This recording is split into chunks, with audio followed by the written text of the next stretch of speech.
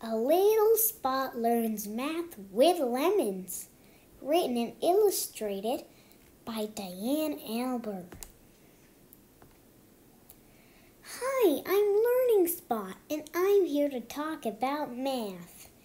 Math? No thanks. I already know 2 plus 2. I can count to 100. Wait just a second. What if I told you that math could help you predict the future? How?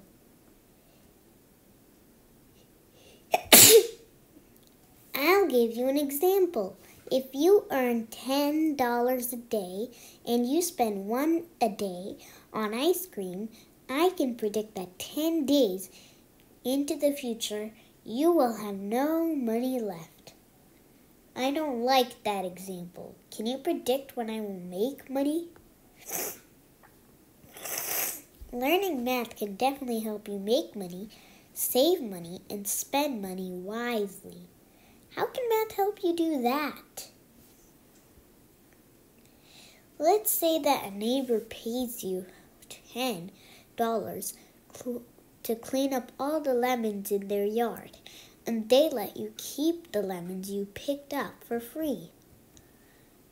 Instead of buying ice cream and eventually running out of money, you could use the money to start a business, selling lemonade to earn money. Before you can sell lemonade, you need to create a lemonade recipe. You might need to practice a few times to get it just right. Too sour, just right. All of this counting and measuring is math. Now that you have the perfect lemonade recipe, you need to figure out what everything will cost. All businesses have expenses. Listing out all your costs is how you create a budget. Budgeting is math. Let's figure out how many cups of lemonade we can make with your budget. Since we only have 2 gallons of water, the most lemonade we can make is 32 cups. Measuring liquid is math. To figure out what to charge, it's good to do some research. Last weekend you saw 2 lemonade stands. One was selling lemonade for $1 and the other was selling lemonade for $3. It might be a good idea to charge somewhere in the middle at 2. Finding the average price is math. Now it's time to create the sign. I like to attach a sign to a box so it's strong and won't blow away. It's good to measure the box to see how big to make the sign. Measuring the height and length are math. If the box is big enough and sturdy enough, you could use it as a table to hold your cups and lemonade. Weight and balance are math. Now that you know how many cups you can make and what price to sell at each cup, let's see how much money you would make. You can also multiply 32 cups of lemonade by $2 per cup to find out your total sales too. To figure out your profit, you would take your $64 in sales and subtract your expenses. You can make $54 in profit. Way to go!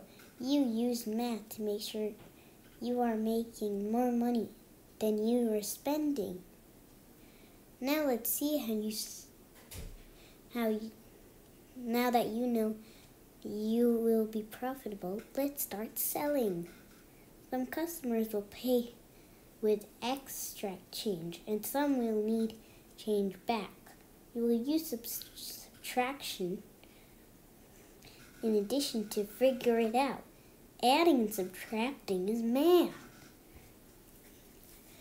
Wow, what a great day. You sold all 32 cups of lemonade. Since there are 2 of you running the lemonade stand, you can all split your profits equally. Divide 54 profit by 2. Division is math. You can use math to predict your future lemonade. Sales by creating graphs. Graphs are a way to see informally using you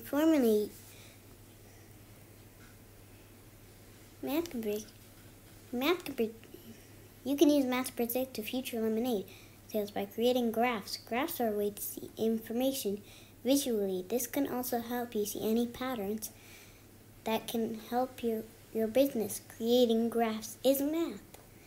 This is 2 full years of sales in a graph. You can see a pattern. Summer is the best month to sell lemonade. Finding patterns is math, which with a few lemons, hard work, and problem solving with math, you can buy lots of ice cream and even have money left over to save for your next business idea. Wow, there are so many ways to use math.